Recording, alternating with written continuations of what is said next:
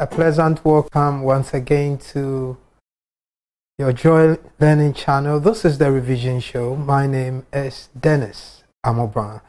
Today we are here once again, and whenever I'm here, then it means we are going to study English. As part of revision to prepare ourselves to take the West African Senior School Certificate Examination, today we are here to look at one of the important parts of the English paper, which has to do with the multiple choice questions, what we call the objective test, which is paper 1.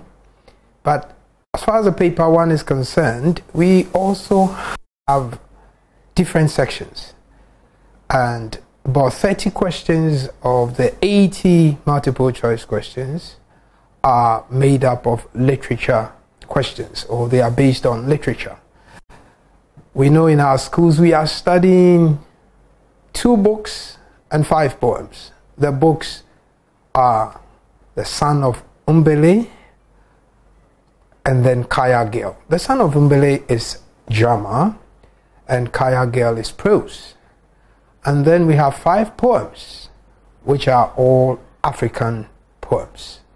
So today we're going to look at these poems, the 5 poems. We will do our best to, tackle as many of them as we can as possible, so that when we are in the exam hall, we will not be found wanting. We will be able to give a very good account of ourselves. So without further ado, as we have seen, today we have English and the topic is poetry. And as always, when we meet like this, we have objectives that we would like to achieve at the end of our lesson.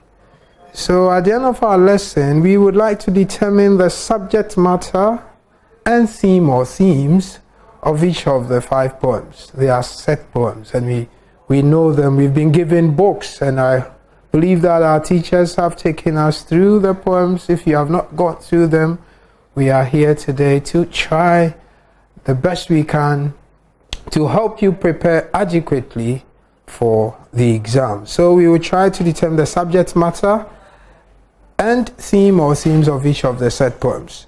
Then we will also try to identify poetic devices. Since they are poems, they are devices that have been used in putting the poems together. So we will look at poetic devices, and then we will try to answer a few multiple choice questions on each of the poems, because that's what we will be doing. We will be answering multiple choice questions when we get in there to take our exam. What is our first poem? We have our first poem from one of these accomplished poets. He's no more though, but he is one of the greatest, he's the greatest Francophone poet, and his name is Leopold Sedar Senghor. Anybody who's done literature to any level would have heard of his name when it comes to African poetry. They formed a group called the Negritude Writers. They were particularly interested in Africa and how we were beautiful people and we had our own culture, and so the name of Africa should evoke certain emotions. So one of his poems is what has been selected because he has made his name in the annals of literature, in the history of literature. Leopold Sedar Senghor has paid his dues.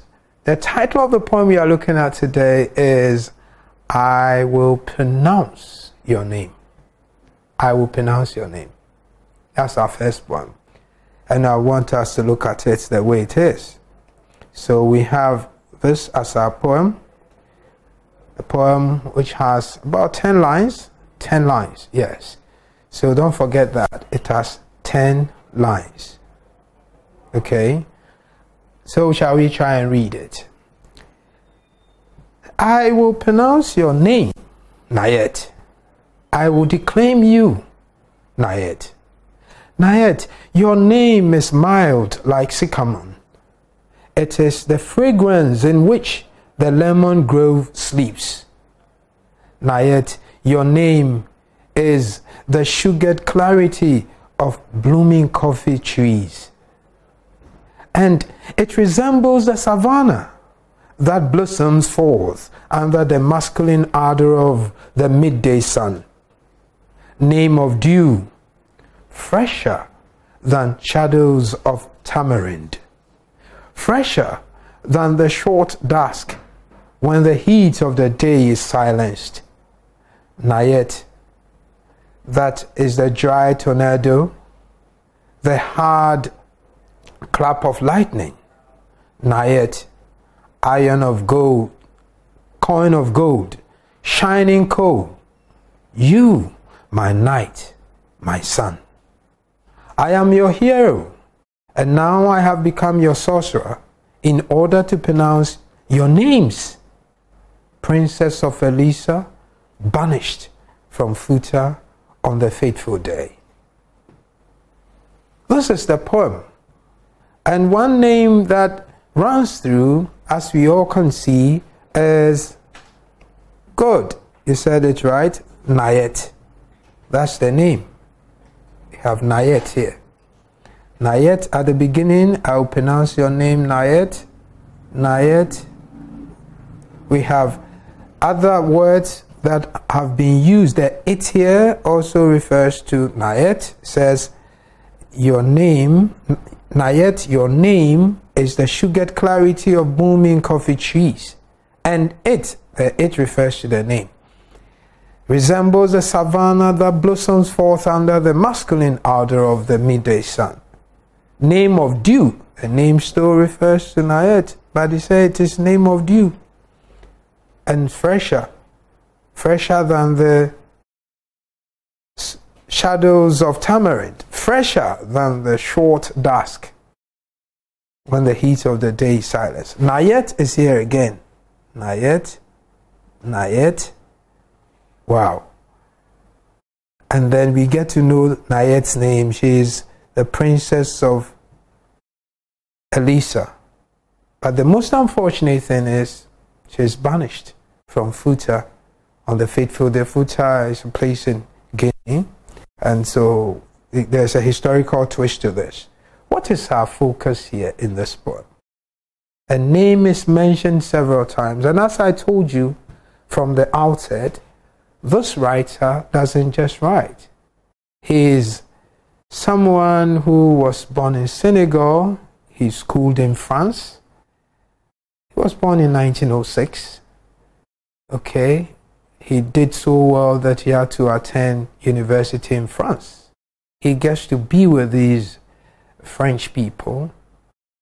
And even, according to the literature, fights on the side of the French, and he was even sent to Germany. The Nazis captured him. He had lived with the whites, and he even went to one of the finest universities in Paris. And he is saying, I will pronounce your name, Nayet. I will declaim you. Means that he is here to make somebody popular. Declaim here is important. You have to look it up in the dictionary. But I'll tell you here. When you declaim something, you say it aloud, you speak it loudly, or you recite it. You make it known in public. So that Nayet is someone that we must be interested in. But is he really talking about a lady? That is one of the critical things we must look at. As I said, he was a part of a group who were interested in glorifying where they came from, that is Africa.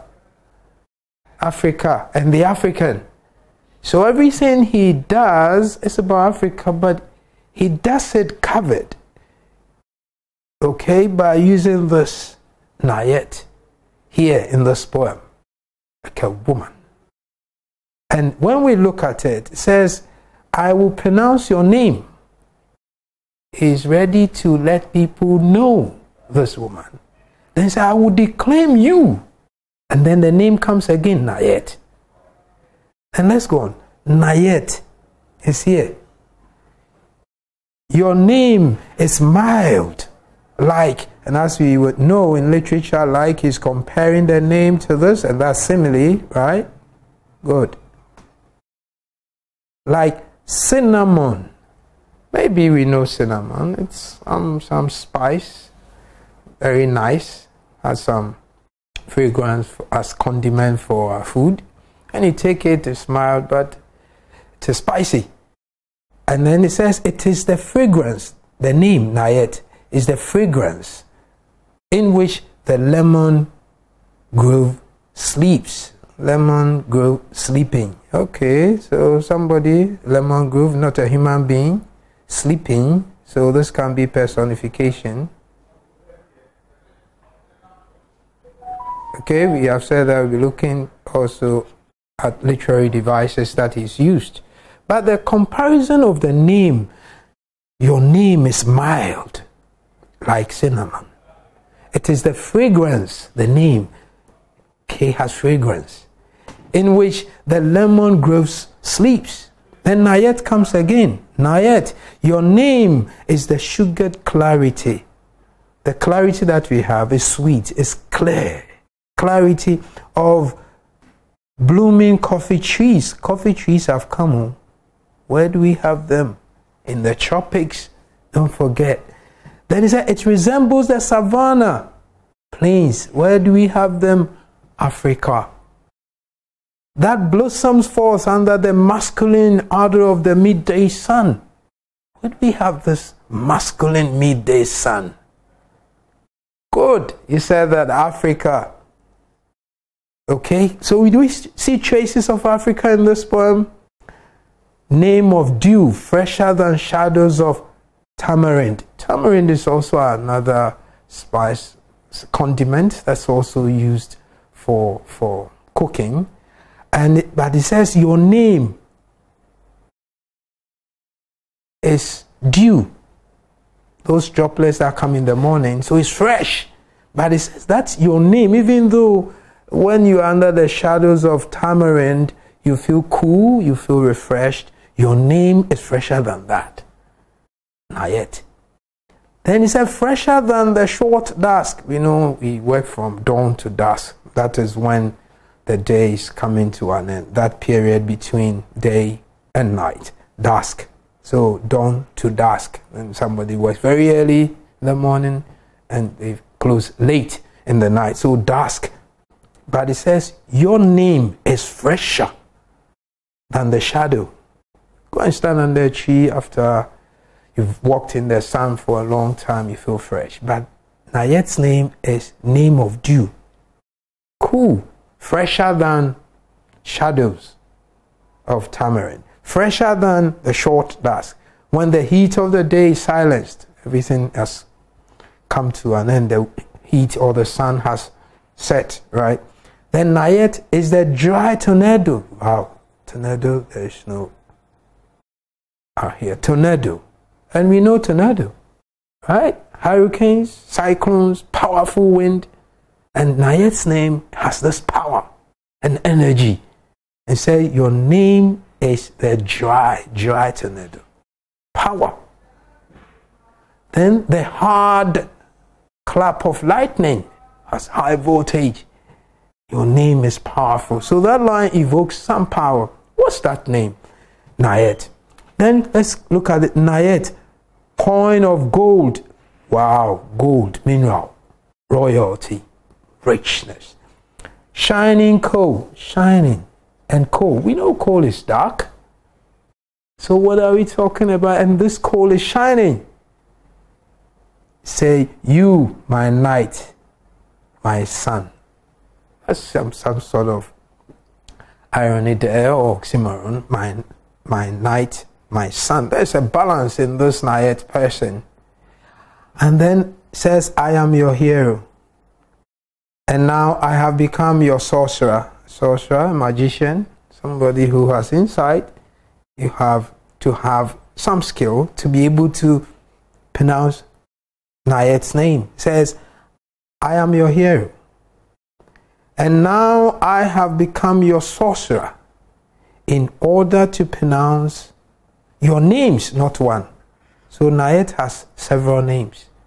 And one of which is what? Coin of gold, shining coal, night and sun. In order, then Nayet, we get to know her as someone who is a princess of Elisa, banished from Futa on the fateful day. What's that fateful day? Does that ring a bell when we were captured, colonized? Okay.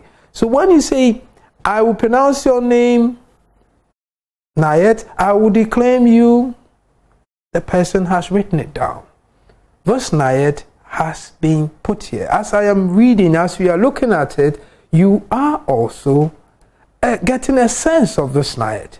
What it means is that Nayet has been made to live forever. Nayet has been immortalized. And whenever we pick the poem, we're going to think about this Nayet. And as I told you, if you look at this blooming coffee trees, you have savanna, then you have masculine ardor of the midday sun, then you have the tornado as the power, we have gold, we have shining coal. This gives us a sense, my night, my sun. Then what we are saying is that Leposingo, from his ideology of the negritude, is talking about Africa. He is proclaiming, glorifying Africa. He's making Africa known, and he does this by using Nayet. And he is not afraid. He is not ashamed. He is particular about Africa. He has so much love for Africa, and that is why he uses all these comparisons, and he tries to let us know how beautiful Africa is, even though people might think, or the outside world who do not like it will say we have, so much sun here, and it's described as masculine. It is under that the savanna blossoms. Beautiful place. And then the name Nayet is mild like the cinnamon. And then the name Nayet is the fragrance. Wherever Africa is mentioned, all of these images come. And we see he describes Africa, which is represented here metaphorically or symbolically by the name Nayet, as name of dew. And this dew is fresher than shadows of tamarind. So essentially this poem, from the shining coal, my night, you see savanna, all of these give us a clue to what the poet or the poet persona is referring to, as we also consider the background of the poet and what his ideology is. So let's not forget this. As I have said, this is one of the poems. I know your teachers have taken you through them, but don't forget that this is a poem that the writer is using to glorify Africa, to make Africa known, and he is just mentioning the name. He hasn't said much about Africa. He's just comparing a beautiful lady, but metaphorically that's Africa, and then he's just telling you what Africa is and how powerful it is by using the dry tornado here, and then the hard clap of lightning. Lightning comes with high voltage and can destroy a lot of things. That's how Africa is. The name Africa evokes sometimes fear in people. So, and it is described as coin of gold. Nayet is coin of gold, royalty, riches, mineral resources. The savanna shows the vegetation. The coffee also shows the vegetation, right? And then when you look at coffee and sugar, they give us, it appeals to the imagery that we get there is of taste, right? Good. So we see image it appeals to our sense of taste. Okay, and then this is some power that we have. Then the dew, we have experience of that. So we come to these words here that have been used. Those are the different names Africa is given. The coin of gold is the gold that our focus is on. Mineral. And gold refers to royalty. Africans are royals, and we should be proud of ourselves. We should not be thinking outside of this country or of this continent. So Nayet here refers to Africa, and then it is described as shining coal. You know, coal is dark, but he says it's shining. Sometimes he say that black is bright, right? That's what he's saying. So it also refers to some of the minerals here. And then you are my night, my sun. That we have beautiful seasons. You know, we have the rainy season, you have the harmattan, and times that are mild. That's how Africa is. And then he says Africa is his hero. He is the hero of Africa, and he's not ashamed to say that. And then he says he has to be a sorcerer, have some insight or some wizardry to be able to. If you don't have insight, you might not see all of this. That's what he's saying. Those who have decided not to see it will not see it. But he is a hero, okay, of Africa. And then he has to become a sorcerer. He has to have insight to be able to see the different names that Africa has. And we see that Africa, Nayet here, is a princess, but has been banished from Futa on that fateful day. I hope that when we look at them, we will be able to answer a few questions on this. You answer 2 questions quickly, and then we move to the next one. Say, I will pronounce your name. And as we said, Nayet represents something. It represents Africa. Don't forget that, the African continent. And then just the name is used to refer to other things. Okay, and then I will declaim you, speak theatrically about you, or rhetorically about you. That means he is writing and putting the name of Africa into literature. And anytime we look at it, we come back to our senses as a people that we should not think that something is better somewhere else than ours. You say we should not think the grass is green at the other side, for the grass is greener here.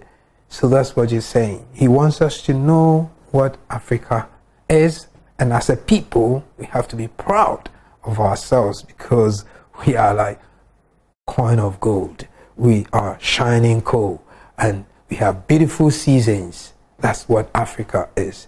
So let's try and see. We saw some simile here. Nayet, your name is like cinnamon, okay? And then it is fragrance. The name is compared to this one. So and then the lemon groove sleeps. That's simile. Sugared clarity. Nayet, your name is that. That's also metaphor, right? Your name, Nayet, is the sugared clarity of booming coffee trees. The name is compared to the sugared clarity of booming coffee trees, and it resembles, the name resembles. There's also another simile. It resembles, it looks like the savannah that blossoms and forth under the masculine ardor of the midday sun. Name of dew, that's another metaphor. The name is fresh. Nayet is dew, those droplets, fresh, and it's fresher than, that's another simile. Fresher than, there's a comparison there. Fresher than the short dusk. Okay, and then Nayet, that is the dry tornado. That's also metaphor. The power of the tornado is compared to that of Africa. Africa is powerful. And then the hard clapping of lightning qualifies the power of the tornado. Nayet, coin of gold, that's also metaphor. Nayet is compared to gold. Africa, Nayet, the riches here. Okay, so when you say Africa, then you are talking about riches, minerals. Shining coal, beautiful, glowing. And then my night, my day, as we said, shining coal, that's which is shining. Can it be cold, dark? Seems to be an oxymoron, but it makes a lot of sense. As I said, black is bright. You, my night, my sun. There seems to be some contrast there, but that is what it is. That there's a balance in Africa. It's not cold all the time. We have rainy seasons, we have harmattan, we have periods that we enjoy. And as I've said, you can wear one shirt throughout the year and you wouldn't have to change clothes. That's a beautiful place to be. They say, I am your hero, and now I have become your sorcerer. Because Africa is so, full that you need to be insightful, need to have some insight before you can get a sense of the beautiful things that are in Africa. So quickly, I want us to look at some questions on this, because that's what we'll be doing. I know you have been taught, we are revising, so quickly let's look at it. So answer the following questions in the poem. What is the major theme of the poem? Or the major theme of the poem is, let's look at it. We have some answers here. What are you saying? What's the major theme? I'm hopeful you said that. Good.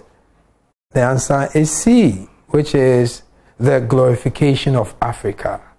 The poet is glorifying Africa. And we see that in the words that are used. Okay. And then we go to our second one. Nayet is a dry tornado. The hard clap of lightning illustrates.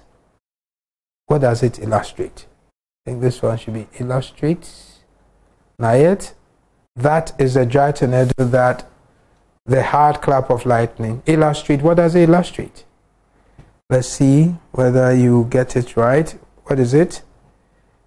Is it metaphor or simply or hyperbole? Good. You said that. There's a comparison of Nayet to the dry tornado. Okay, and this. So Nayet, that is, you compare this. The power here is compared to, and Nayet we have said what it means. Good.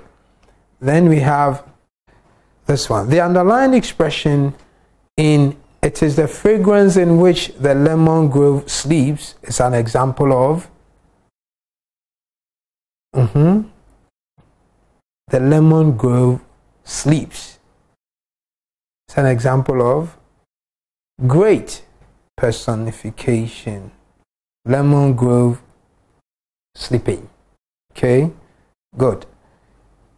Let's look at our next question. The attitude of Africa, the attribute of Africa that the dry tornado, the hard clapping evokes. Okay, the attitude of Africa that the dry tornado, the hard clapping evokes is, what's that? Let's look at it. Is it distraction or death or power? Tornado. Good. Power. That's power. Means that in Africa there's power, there's energy. Shows the power, the strength of Africa. Let's look at the next one. The poem, I will pronounce your name, is or an. What is it? Is it an octave? Is it a free verse? Is it a rhyming couplet? What is it? I hope that you have learned a free verse. That the lines are not even. Okay, there are no specific rhyme schemes, and it's just like you're talking. So it's a free verse if we looked at it well. It's not an octave. An octave is a poem of 8 lines, and rhyming couplet is just a poem that is 2 lines rhyming. Okay, a pair of rhyme lines is the couplet. But this one is a free verse. Okay, there are lines that connect to other lines, and that's what we call run-on. So when you say a line and it has to continue in the next line such that there are no pauses or full stop, then you say you have run-on lines. And that is a characteristic of a free verse, and that's what the poem is written in. So it's a free verse. Don't forget that. Then so the persona encourages Africans to take pride. I think there should be two here. To take pride in their, what's the persona saying? Is it their natural resources, or the race and identity, or their beautiful woman? Is it natural resources, or race and identity, or beautiful women? Good. You said that they are race and identity. We should be proud of who we are. That we are powerful people, we are beautiful people, and we have wonderful things here. Let's look at this one. The technique used extensively by the persona is, what technique does the persona use? Is it hyperbole or personification or apostrophe? When we say hyperbole, is there some exaggeration of a sort in the poem, if you have it in front of you? Are we seeing that throughout the poem there's so much reference or comparison that is made where human beings or inanimate things are made human? Do we have personification where we have inanimate things given human qualities? I think so far I saw one. Lemon grove sleeps. Lemon grove sleeping. So what we have extensively is apostrophe, and the nayet is not present, but the poet persona is addressing the person. So in poetry, when you are addressing an absent sort of entity or character, we call it apostrophe. Okay, so we hear nayet, nayet, nayet, but she doesn't speak back, she's not there. Or Africa that is being spoken about cannot speak back. Africa is not there. So what is used there is apostrophe, addressing an entity that is not present. Don't forget that. It is dominant. Nayet is throughout your name. I'll pronounce your name, Nayet. I'll declare you Nayet, Nayet, Nayet, Nayet. Right? So that's apostrophe. Then probably this is our last question. The figure of speech used in the expression, and it resembles the savannah. Savannah is in Africa, right? The plains that bloom. And it resembles the savannah. Resembles. You were told as and like. So let's look at it. Is it personification or simile or hyperbole? Resembles. Nayet's name resembles savannah. Good. That's simile. So these are a few questions that I wanted us to look at. I know once we have got a sense of the poem that Nayet is there, but Nayet has been used to symbolize the continent of Africa and the beautiful things that are in Africa, the mineral resources, the power of Africa, and the fact that the poet persona has done well to immortalize, okay, Africa. So anytime we read the poem, I'll pronounce your name, we quickly go back to thinking about Africa and the beautiful things in Africa.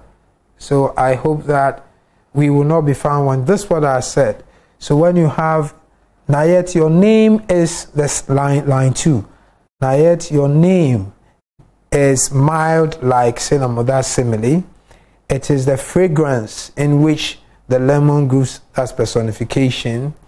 Nayet, your name is the sugared clarity of booming coffee trees, that is metaphor, okay? And you see Nayet, but she's not here, that's the apostrophe. And then when you see a line, like the second line, continuing to the next line, okay, there's no full stop, that's what we call the run-on. Even this, I think 1, 2, 3, 4. The 1, 2, 3, 4, 5, 6, 7, 8, 9. There are 10. There's one here. There's 1, 2, 3, 4, 5, 6, 7, 8, 9, 10. Good. So from, I think 7, yes, from 7, 7, 8, no, from 6, 6, 7, 8, 9, 7, 8, 9, 10. From 7, we see at this point, this line, Nayet, that is the dry tornado, the hard clap of lightning. It doesn't end there, and it moves to Nayet, coin of gold, shining coal, you, my night, my sun. That's where it ends. So there's a run-on line here to join that. Don't forget that. And as I said, the names that have been given to Nayet, coin of gold, those are the other names. In literature, we call it epithet. Don't forget that too. If it came in the objectives, you should not be found wanting. So like the nicknames or the new names that are given to someone. And Nayet has those names.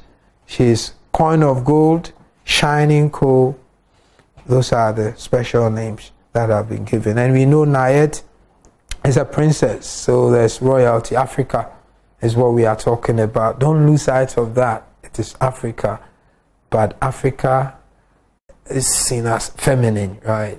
Good. And the beautiful things in Africa: midday sun, savannah, blooming coffee. Okay, we have gold, we have shining coal, and then we have these wonderful things that make Africa beautiful. So don't forget, once you hear I'll pronounce your name, Seda Senghor, a negritude writer, they are in love with Africa. They expect us to also be in love, because in the colony they grew, you had to be a human being by, as it were, living like somebody. In the French colony, it was assimilation, and you needed to imbibe or assimilate their ways of doing things before you be considered a proper human being, as it were. And he saw all of that and thought that, no, the African was also special. We had everything. We were doing our own things before they came, and it was important we believed in who we were and became proud of who we were. And that is what we are saying today. It has not just been selected, it is meant to humanize us, to have confidence in ourselves, not to imitate and not be somebody else. Right? If you try to be someone else, you can never reach your potential. Be yourself. That's what he's saying. We are beautiful and we have everything we need to grow. We go to our next poem quickly so that we see what the next one is.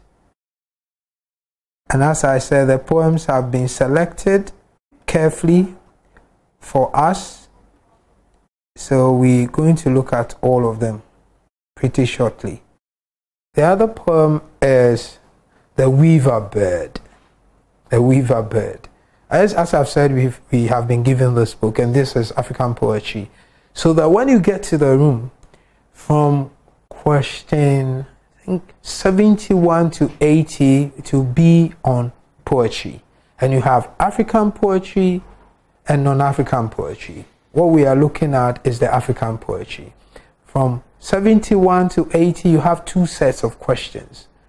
Yours, if you have studied that, and I know that's what we are studying in our schools, you have to answer the 71 to 80 on African poetry. Do not go to the other side if you have not studied it. But I know in Ghana, what we are studying, particularly in government schools, are the African poems. So when you go, don't get confused at all. Do not tell anybody that there are two sets of questions I do not know what to answer.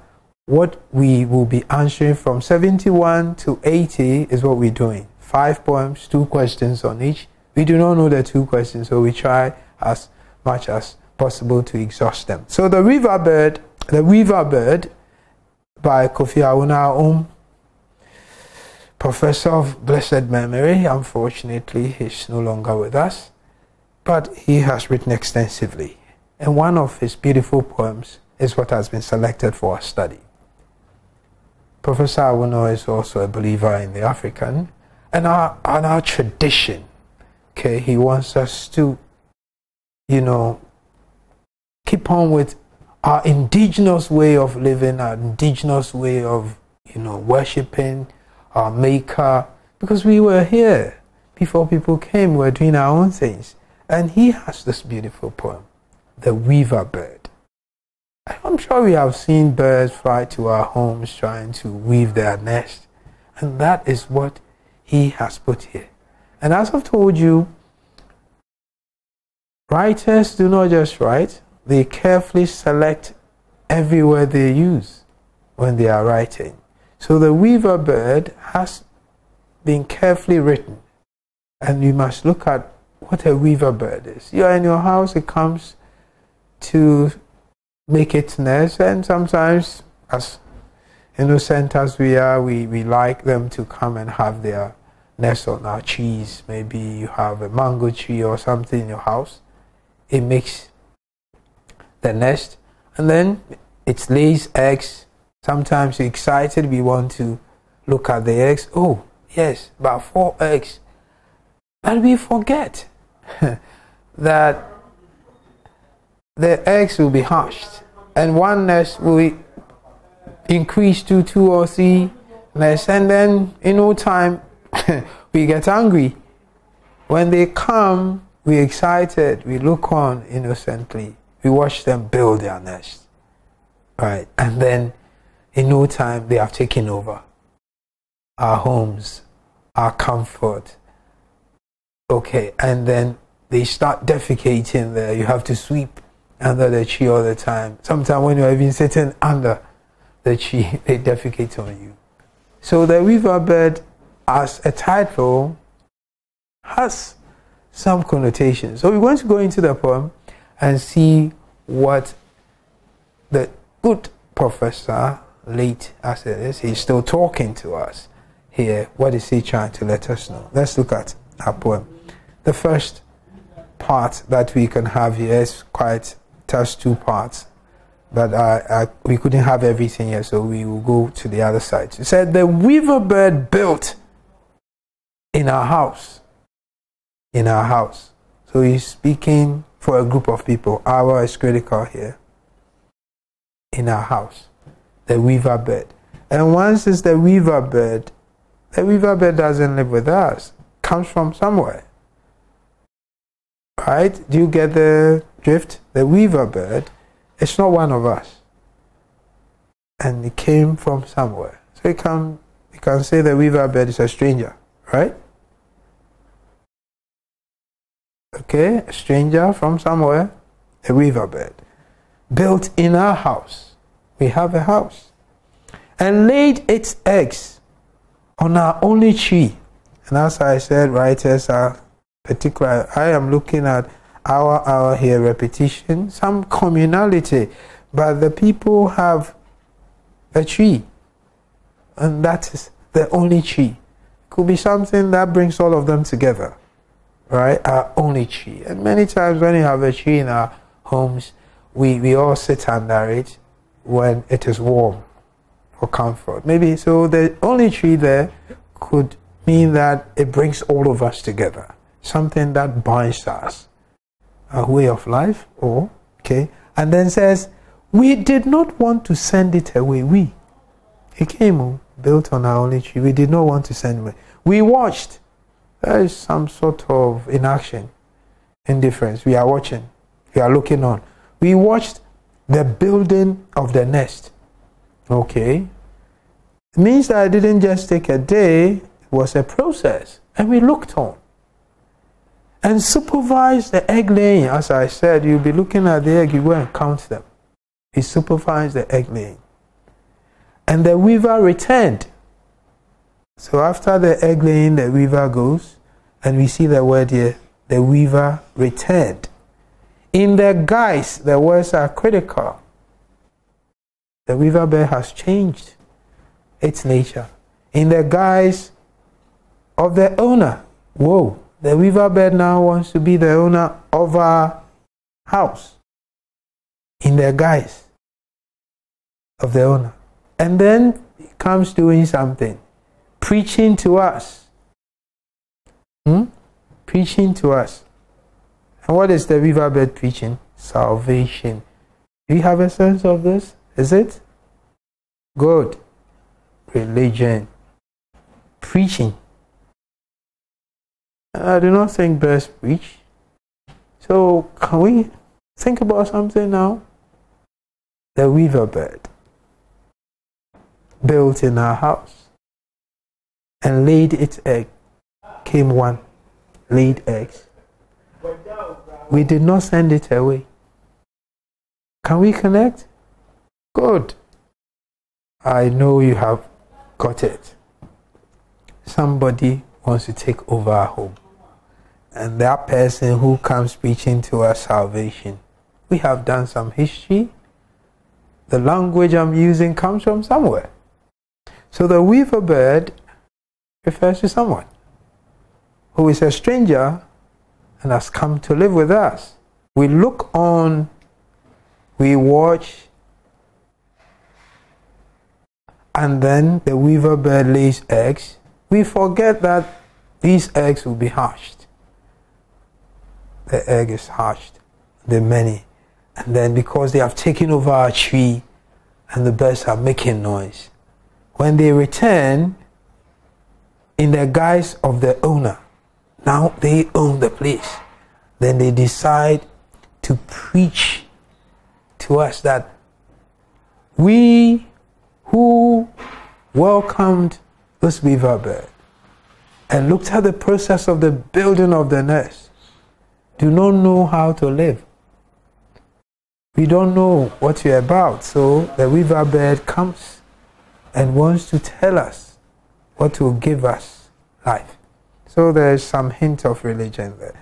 And to us, that owned, the owners, we who have welcomed you, you are now coming to preach to us. That's what the poet persona is saying. Let's look at this one. Then it says, they, that which they are preaching to us, they say it comes from the west. And don't forget this one, the west. The west. We have done a lot. So when we hear the west, we know what we are referring to. The west, well, whoever says the west, we know we are referring to Europe and the Americas. Okay? So they say it came from the west, where the storms at sea had felled the gulls. The storms at sea. The gulls, the seagulls are those birds. They had been felled. Means that there is some distraction there. And that which they are preaching to us comes from where there has been distraction. And the fishers dried their nets by lantern light. They don't even have light. So this gives us a clue that is indeed from the West Europe. But don't you see that the writer is being sarcastic here? There's some sort of sarcasm there. How can you dry your nets by lantern light? Lantern light means that the place is cold. They don't have the sunlight that we have. Yet they have come to preach salvation to us. Then it says, its sermon. It came preaching. So the sermon is the divination of ourselves. Divination of ourselves. They are now going to prophesy to us. Tell us who we are. Having done all of this, they had effects on us. And it says, and a new horizon, your perception, limits at its nest. We are not able to look beyond. They have had effect on us. Their standards have become our standards. And so what we see now is just what they preach to us. What they give us is what is true. It says, and our new horizon, we have now forgotten our indigenous way of doing things. And what we can see limits at what they bring. at their nest, their home. And the nest here represents something, because that becomes the building in which they live. So maybe here would have been the colonial administration, their officers or their institutions. What they say is what is the standard, and that's the farthest we can go. We have forgotten all that we had or what we have, and that is what the poem is saying, a new horizon. But we cannot join the prayers. There's still some discrimination. The prayers and answers of the communicants, we still are not even seen as one of them. No matter what you do, if you try to imitate, take somebody's standards as your standard, you can never become that person. So why don't you go back to who you are? And then say, we look for new homes. So we are moving from one place to the other, new homes. We have forgotten about our home, our ways of doing things. Then new altars, the way we used to. We strive to rebuild the old shrines, our way of worship. This is our old religion. This is the indigenous religion. We have new altars, shrines, defiled by the weaver's excrement, the things that they have brought to us and has tainted our way of life. I hope you get the poem. It's a beautiful poem. I welcoming people from the West, strangers. They come and they decide for you what it is that you must do. That is what the poem is about. We must read it that way, the effects of colonialism on us. And this is a post-colonial poem. It is written by the poet after colonialism. So we see the effects that colonialism has had on us. The weaver bear refers to this colonial power that comes, and we welcome them. We are hospitable to them. We even supervise. They come to our only tree, and we supervise the laying of their eggs, and we watch the building, and then we supervise the weaving. And then they go, they come to survey, they check that everything is okay, and then they return, saying that this place is for them, because the weaver bear comes and makes a lot of nets, lays eggs, and then the eggs hatch. There are a lot of birds. They also have to make their nests, and then they think the place is for them. And then they try to preach to us salvation.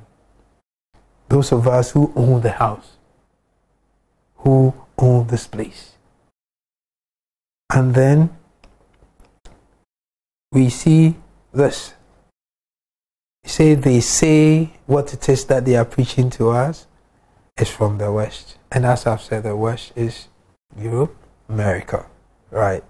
And that's where we know Christianity came from. It's not that Christianity is not good, but it has always been said that Christianity sort of fostered or promoted colonialism, and it's a legacy that colonialism left us. So people always want to fight it, and people have used it to commit all manner of atrocities to people. So that's what he is inspired by, and he's written this poem for us, that we should be mindful of the things that we believe in and where things come from. People who do not even have what we have. We were here, we didn't call them, they came and we looked on, and they decimated everything, they destroyed everything that we had. They deceived us, they come in the guise of the owner. There's some deception there. And then they preach to us. And then they have sermons. They are now come to tell us who we are. Each sermon is the divination of ourselves. And it has effect on us such that we are not able to look beyond what they say. And so he says, our new horizon limits its nest. limits at itness. So what we see now just ends at where they are. We can't see beyond them.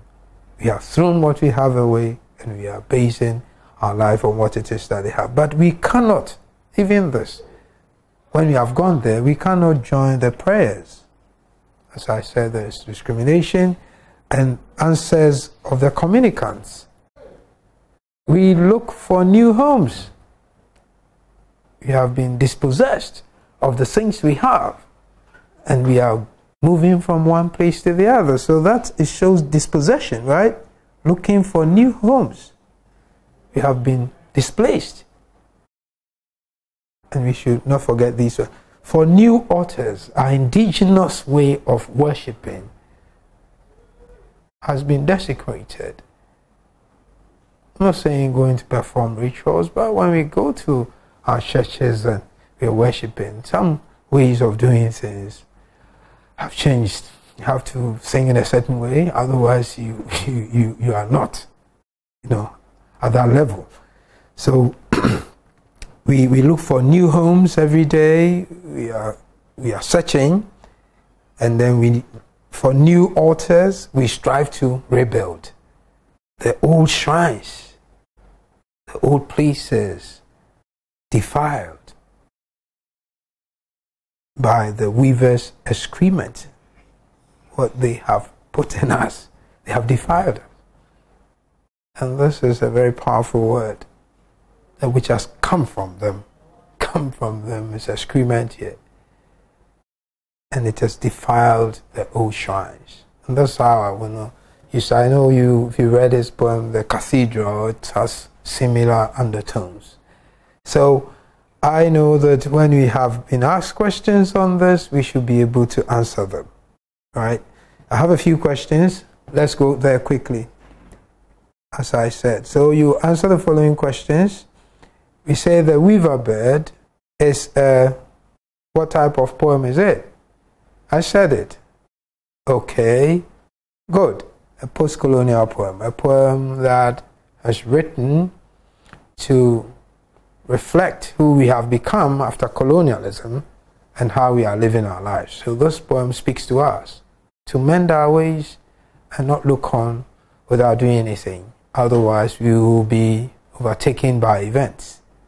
Right? This is a post-colonial poem. And then the poem is about what? What's it about? Of course, as they came is colonialism. So colonialism has had what? Negative effects.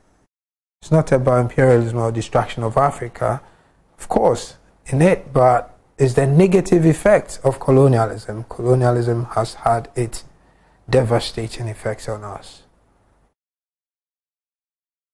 Then we have, and the weaver bird returned in the guise of the owner, preaching to us that owned, I think there's that here, that owned the land, that owned the house. This expression shows the weaver bird's what? The weaver's, we have looked at it, this line. And the weaver returned in the guise of the owner, preaching salvation to us that own the house. Shows the weaver's, is it kindness, hypocrisy, concern for its host? You said it right, hypocrisy. Guys, right? We have given you a place to live, and now you come and you act as though you are the owner. You're now going to tell us what will give us life. Well, means we had no life. Then Dodo paved the way for the weaver to take control of the house. Which of these? The laziness of the African, lack of knowledge, the hospitality of the African, which of them? Good. The Africans were hospitable when the weaver bird or the colonial powers came. The colonialists came and we just were too hospitable. We welcomed them, and before we would say anything, we say jackass, they would say they had already taken over. I think there's another sentence. It says the weaver bird is seen by the persona as a... If you look at the weaver bird based on this one, how will you describe? Is it someone or the colonialist? Okay, the weaver bird or the weaver. Is it someone who has come to help us or has come to deceive us or destroy? So the persona sees the weaver bird as a deceiver. I think that doesn't come clearly, but it's there. It's the weaver bird is seen as a deceiver, a destroyer, a traitor. Okay, because of how we have been displaced, dispossessed, and we don't know. We are now looking for new homes every day. We had our home, and we are moving out of in this place now, going to where they came from. Good. So that's it. Let's go to the next one. We have question 6. The nest in the poem means, is it Africa? Is it home or colonial administration? It says our new horizon limits at its nest. Good. You said it right. Colonial administration. Okay, colonial administration. That's what they have built. And we can't see beyond that. Even in our education, we have always had challenges. So we have this. The activities of the weaver bird took place in the guise of... Let's look at this. What did they use?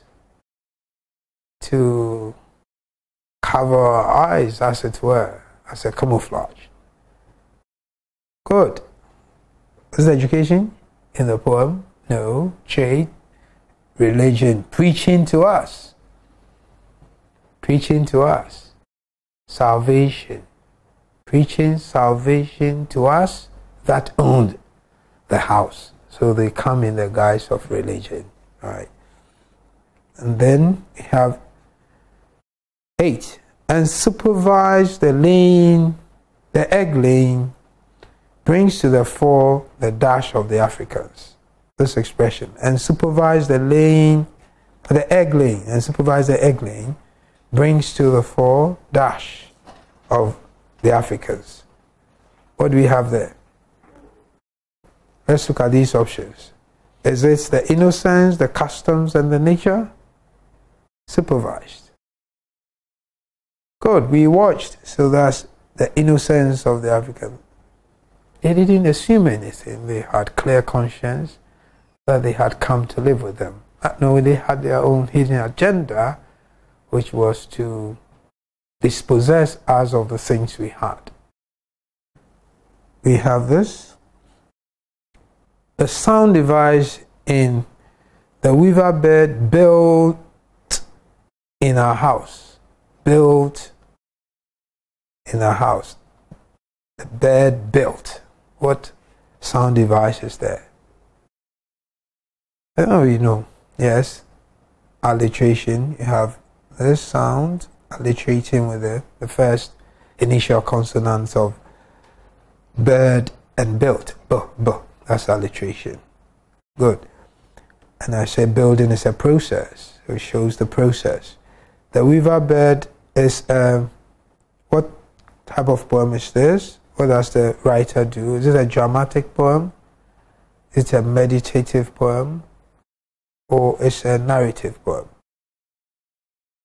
Of course, we hear narration, so it's a narrative, but it's not a dramatic poem, neither is it a meditative poem.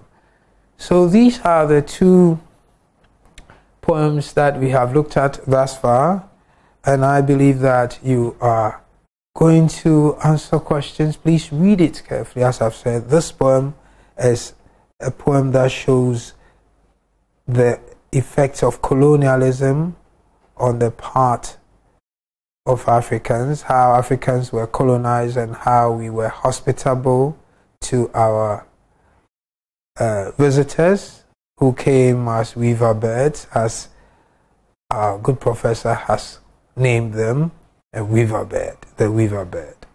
And they come to build, we welcome them, they lay eggs on our only tree, they come, and then we did not send them away because we are hospitable. We watched the building of the nest. That was some inaction. Should have thought through it and even supervised the egg laying. Then we forgot that the eggs were going to be hatched. And then the weaver returned in the guise of the owner. They come and they say they are the owners. The place is for them because there are many. Then they come preaching. They have double standards. They are deceptive. And they are now coming to preach to us that own the land. Okay. And then we have where it came from. Says they say it came from the west. They say. So the riverbed, the poet persona even doesn't know where it came from. So they say. Some speculation. Doesn't believe it. Where the storms, there is distraction of a lot of things, and they are coming to us. They don't even have the natural resources. And then its sermon is the definition. We have everything, and then they are indulging in divination of ourselves, who we are. They are telling us what will give us life. And because of this, there was effect, and these effects are negative, and it is seen in this line. And our new horizon limits, and it still does today. That's why the poem is relevant. We must look beyond that weaver bird's nest, the colonial legacies that they have left with us. We must look beyond it. And I guess we are making progress. We have to be very fast. But we cannot join the prayers. There's some sort of discrimination up until now, so why don't we be ourselves? And then because of that, we are moving from place to place. Look for new homes every day. For new altars we strive to build. And then that which we had have been defiled. We don't even believe in an indigenous way of doing things. People have got diseases that they shouldn't get because they want things that are not from here. So we have to be conscious of ourselves and do what is right. So that is what this poem is basically about. I think there is another poem which we will have to look at quickly. Then I know that you join us when it is time. So you answer the question for the day for us. We have one other poem, which is also equally beautiful. And that poem, by David Rubadiri, is a wonderful one. And it says, An African Thunderstorm. An African Thunderstorm. When there's a thunderstorm, then we are talking about rain that comes with wind, powerful wind. But this one is an African thunderstorm. Thunderstorm comes and there's destruction. People lose their lives, they lose property. So this also tells you something. Okay, it's not just an African thunderstorm, they are symbols. They refer to something, as I've told you. So when you are reading the poems, you have to read them this way. I know you have books and some commentaries have been given, so look at it. There's a literal meaning, the words are there. And is there, it's a determinate African, an adjective to describe the thunderstorm, which is a noun. But what does it mean? What is beneath? What is underneath it? Okay, and that's what we are looking at. An African thunderstorm. This is a part of the poem. It says, from the west. From the west. We have heard some west somewhere. Let's look at this one too. From the west, clouds come hurrying with the wind, turning sharply here and there like a plague of locusts. So once you see our like here, the clouds are here, and it's compared to a plague, disease, pandemic, locusts. We know they are grasshoppers, okay, that come to destroy. So a plague will kill you, like pandemic, and then locusts too, they come to destroy. So there's some distraction here from the clouds, and it's a thunderstorm. A thunderstorm is a natural phenomenon that we cannot stop. But from the west, of course, if you did some geography, you know that in Ghana and Africa we have south-west monsoon winds that give us rains. Okay, we know that. But once we see this from the west here, and it's a thunderstorm, and I've told you there's something more to this west and the thunderstorm than a natural phenomenon. So let's read it along that way. And there is these clouds, okay, come hurrying. And the clouds will stand for something. Once hurrying is here, somebody hurrying, coming and hurrying. Hurrying is for human beings, right? So the clouds have been personified. So there's some personification here.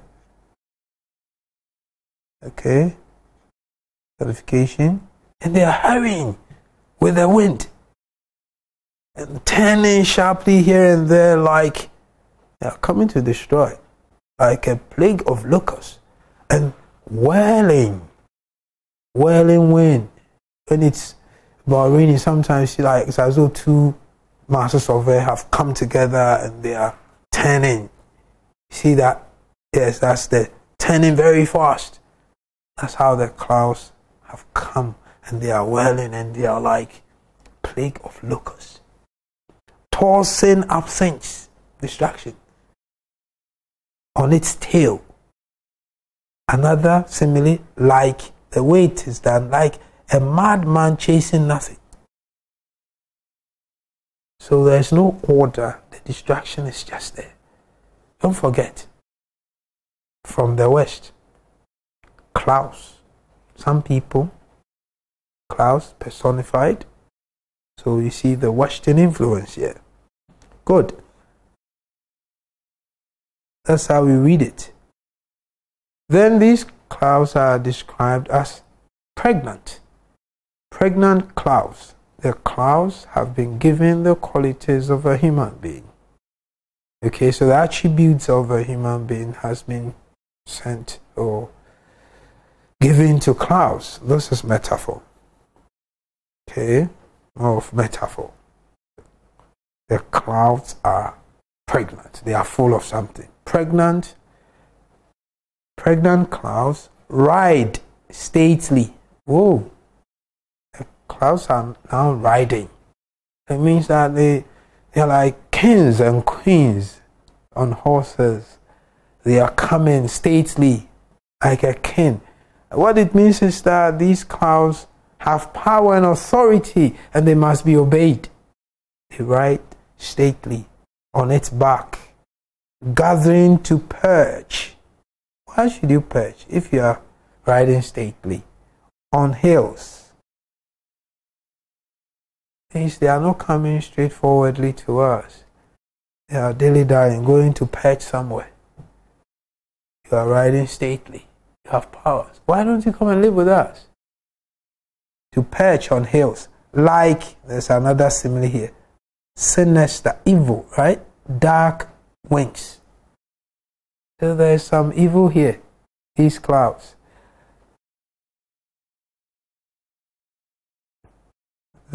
The wind whistles. So the wind whistling, that's personification. Wind has been given the qualities of human beings, and it's whistling. And trees bend to let it pass. Think about these ones. We'll be back shortly, and then we will continue.